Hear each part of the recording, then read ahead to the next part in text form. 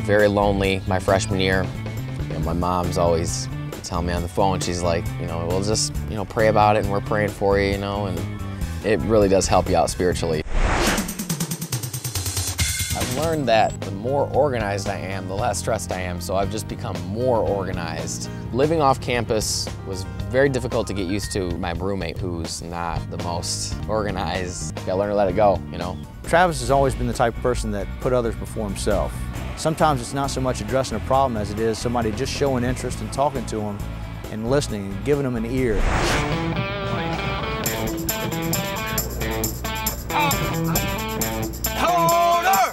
Well, understand that all the students at the Citadel have made special choices. They're not going to the regular public school.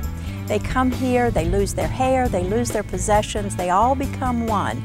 They can't rely on Mama and Papa. They have to become their own person, and Travis has done that very well. He comes into class. I don't think I've ever seen him without a smile on his face when he walks into class. To create a song, I have to make sure all the lyrics are perfect. Every word has a meaning to it, and I think I try and get like three stories for every song. I got my music on the radio in Michigan, which is a really big deal because it's a very commercially based radio station where they only play like the top 20 singles, you know. And I remember just running around the house like, yeah, you know, my song's on the radio. As far as a wrestler, he has one of the best low singles that I've ever seen.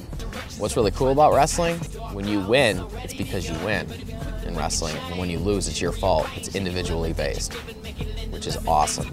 So all the preparation that you put in is up to you. It's all on the line, you know. I don't know, it's intense. It's awesome, I love it.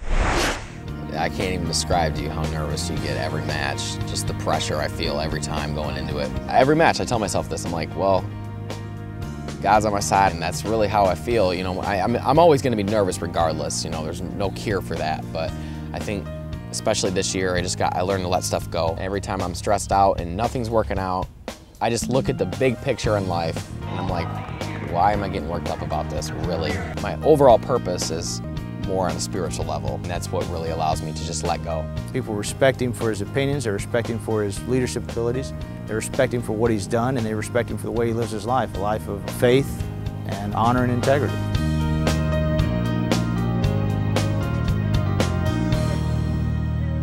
Subscribe to our channel, The Real Winning Edge, now on YouTube. You can see more inspirational videos like this.